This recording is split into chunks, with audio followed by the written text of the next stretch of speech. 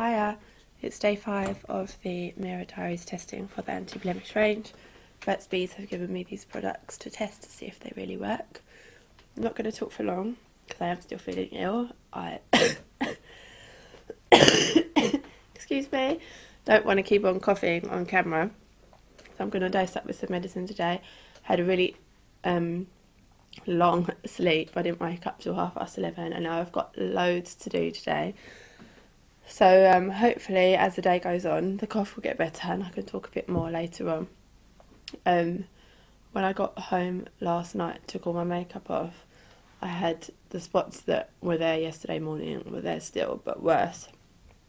And never know what to do because I feel like I want to squeeze them because, you know, they're only going to get worse and worse. But the thing is, with this spot treatment stuff, where it's like a oil, it's not oily, but where it's like a liquid, it doesn't dry over the spots. And I've had spot stuff in the past, which I like because I feel like if it's an open wound, so to speak, it kind of makes a layer over it and dries it, whereas I know that this doesn't, so it gives a chance for the spot to reform.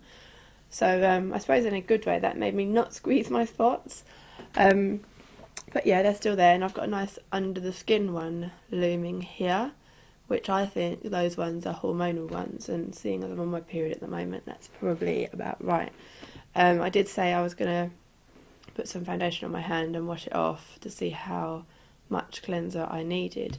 I will do that later because I'm in such a rush and I've got so much to do, but yeah, everything is still going alright. Luckily, I thought yesterday that perhaps my skin was getting bad before it got better, and luckily it hasn't got any worse than it has yesterday, touch wood. Hopefully that's not the calm before the storm.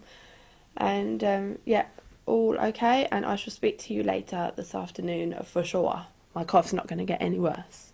Bye.